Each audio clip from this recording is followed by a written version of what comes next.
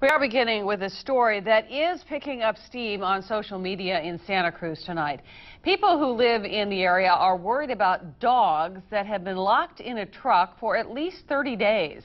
The truck is parked next to his lawyer's office on River Street. Video of that truck is now circulating on Facebook as neighbors campaign to try and get the dogs out.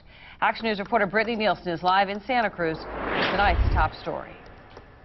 Well, Aaron, the dog's owner had a stroke a couple of months ago, and his lawyer made an agreement with the property owner to leave the truck in that parking lot until he recovers. But the property owner says when he made that deal, he didn't know that there were animals inside.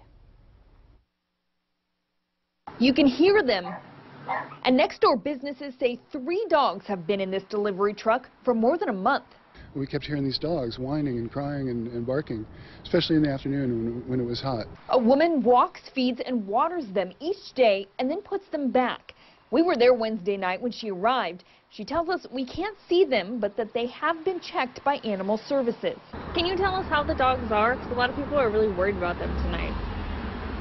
They're good. They're fine. They're healthy and... Yeah. She says she's volunteering to care for the dogs as a favor to their owner's lawyer, Bruce Baum. Yeah, I give them food and water. And Animal Services looked at it and they had food and water.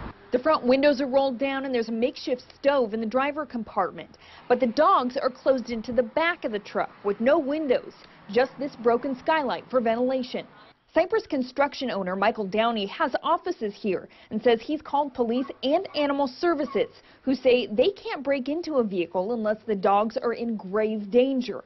He decided to mobilize via social media to get help. In the hottest part of the day, there's direct sun on the back of that truck, and we just, listening to them day after day, it's been really hard, really frustrating. And everyone is honestly pulling together to try to do the best they can. So if there's anybody else who has any suggestions, I would wholeheartedly suggest they contact the attorney. The property owner says he's asked for the truck to be removed from the lot by Thursday morning.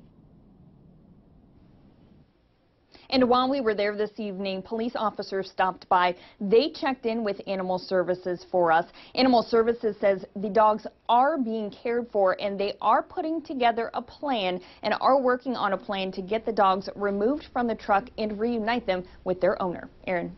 Brittany, thank you. There may be a plan, but there's no word from Animal Services on when they expect to put that plan into action.